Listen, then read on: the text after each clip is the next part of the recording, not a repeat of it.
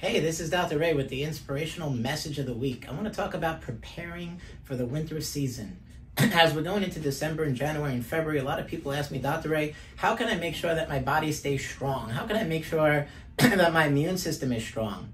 And so here's some recommendations I have. Number one, never let a week go by without an adjustment. C1 plays a major role in how well the brain and body are communicating as it relates to your immune system. So getting adjusted helps the immune system stay strong and has it stay strong enough for your body to be able to overcome different types of bacteria and viruses that you're being exposed to. So one of the things that we know is that research shows as C1 is corrected, your immune system is stronger.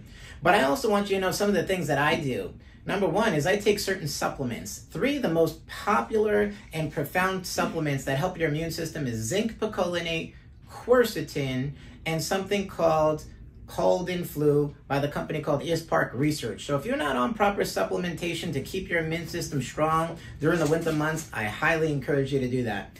I can tell you this, my mom is 82 years old. I've been adjusting her for over 20 years now. You might say, 20 years, why so long?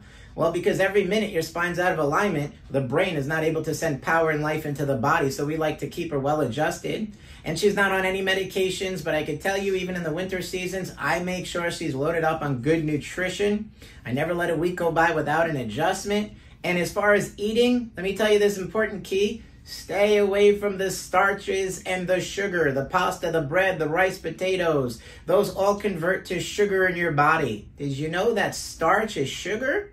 When you eat that bowl of pasta, it turns into sugar, and sugar suppresses immune function. It creates stress to your body. So do your best this season. Do your best to lower the amount of carbohydrates you take and increase, here's the key, green vegetable juices, because that's going to strengthen your immunity as well.